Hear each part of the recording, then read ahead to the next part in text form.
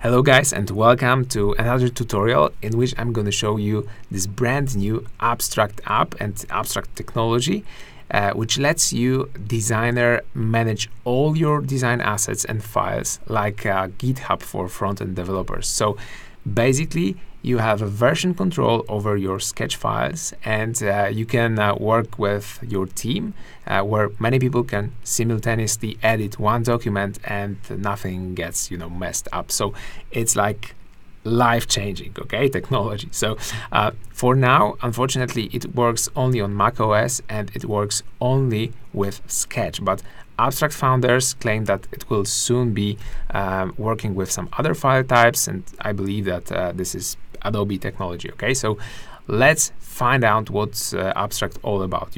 Now you can sign up for your free account, and if it's for personal use, you want to keep track of all your files, it's free. You have 10 gigabytes of storage, and if you want some team cooperation features, you need to upgrade for Pro plan. Okay, so I downloaded the app, and now we create a new project. So project is the most important part of your design workflow. So all the apps or websites that you create for your clients will probably have a different project. So you can give it a name, and you can provide a short description, as well as you can set the color, and then you simply create this project.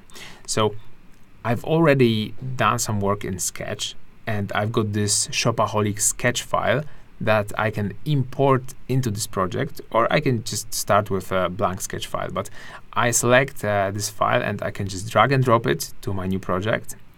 Now this new project and new sketch files will be my first master commit, and I'll show you that in just a second.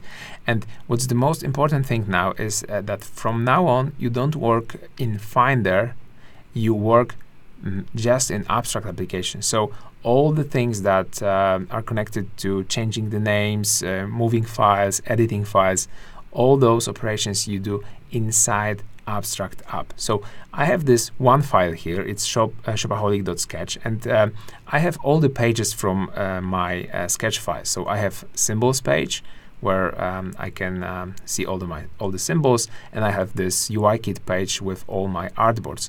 I can create new sketch file, I can import sketch files to this project as well. And what's essential here is that I'm in this Shopaholic project, but I'm in its master section. And the master section is the most important because it's maybe not the most recent, but it's the production version of your design.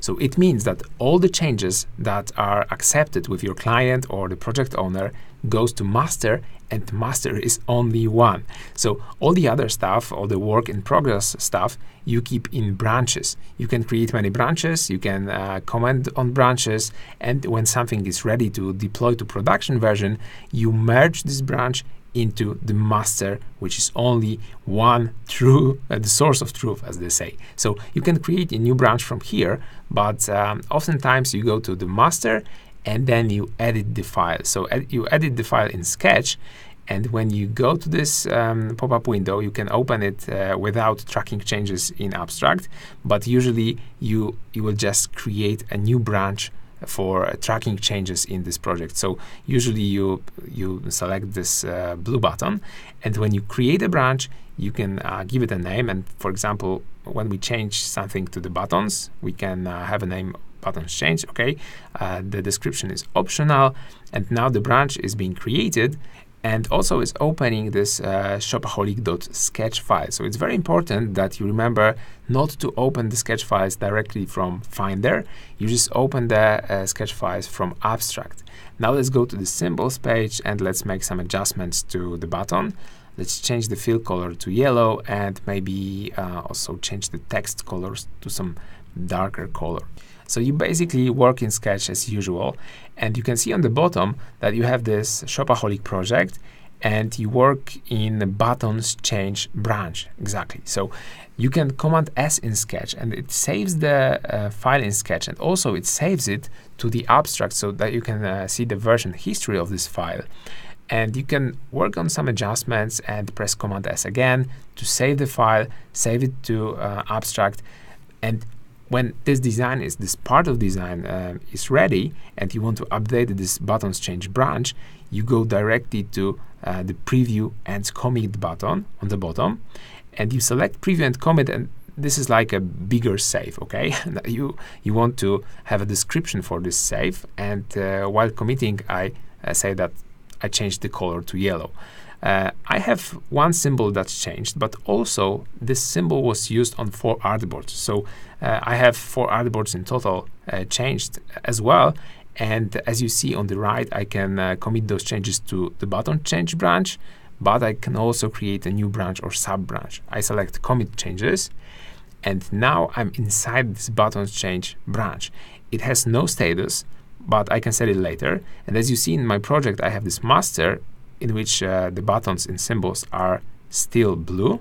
And that's because my changes are not yet merged into master branch. So that's fine. I'm working on this buttons change branch right now, and I can change the status of this branch to maybe, I don't know, open for feedback, right? So now all the stakeholders and my colleagues and project owners, they can see that it's open for feedback, and they can use this conversation window to write a comment. So they can say, just make the logo bigger, okay? Or maybe try red color for the button. And if they want me to try the red color, I can go back to files, and I can do new branch, but I can also go to edit in Sketch in this existing branch and in this buttons change branch, and it's open in Sketch now. I can change the color to red as desired, and I can change the text to white as well. Now we're saving the changes, and after they are saved, we are committing the changes. And let's have red color for a name of this commit. And now we have 2 commits in this one branch. We can we have this red color here, and in the second commit we have yellow color. So we can switch between the commits in the commit section. So now you have in one branch, buttons change, you have these 2 commits, and your client can go to commits and can easily compare those versions. Then he can go to conversation and say, well, you know what, I know I requested red is fine, but yeah, I think yellow just works better, but I had to see red, okay? So you go back to the commits, and this is very important. You have to go to yellow and to this little button, restore commit, because what you merge to your master branch is always on top here. So it has to be yellow color on the top of the commits, so you need to restore it. And afterwards, you can finally say, I don't know, ready for review, and your client can say, yeah, I told you yellow from the beginning, okay? So now you can go back to the commits, you can go back to this branch, basically, buttons change, and while those changes are accepted and revised, you can select merge branch button. And when you do it, you can merge this buttons change branch into your master. So you set the node, yellow color for buttons, and you merge and archive and just launch it into space, okay? Now we are in master, and as you can see, the buttons are yellow. When I go back to my project, there is no branch in active tab, but you can go to this archive tab and you can see this button change is merged. And in the commits, you can go back and forth through these changes. You have yellow buttons and blue buttons, okay? So let's go back to our project, and you can create many sub-branches as well. So you can select the new branch and create maybe one branch for the buttons, and then in this branch inside I create another branch, will be, I don't know, maybe button colors, okay, if you want to discuss that. So now we have a sub-branch with the colors in our buttons branch. So we can comment this separately, and you can even do something like, I don't know, maybe some other branch, maybe shape branch. And now I have shape and colors discussions in this buttons branch. So you can create many nested branches and sub-branches, and you can edit those branches. You can select new branch from there. You can copy the link to branch if you have a team account. You can export files from one branch, and also you can export files from the master project. You can also archive the branch or delete it, okay? So those are the branch options. You can see your branches, active branches, and also archived branches.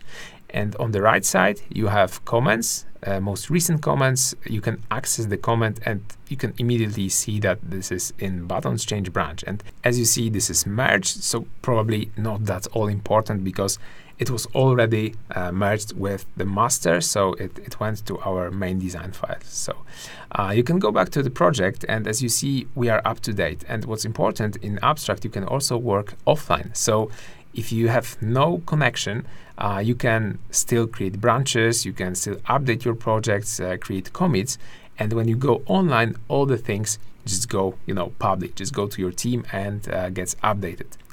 And when you click on your avatar, you go to the projects and you can edit this project. You can edit project, you can copy the link to project, you can delete it, and you can also manage invites and access for some other people to this project. When you select manage people, you can manage and you can invite some new people to work with you on this project. There is a guest viewer, and this account is for clients, project owners who can review the work, they can leave the comments, they can even download the files and open them untracked. And also you have this guest contributor here as well. And those guest contributors can also create new branches, can edit the files, can merge the branches into master. And we are in this private section of my account. When you access this bar, you can see that you can access your personal projects, and you can also go for some team projects. And you can create new organizations here. You have to upgrade to Pro, but you can have many organizations here, but you stick with your personal account as your main account.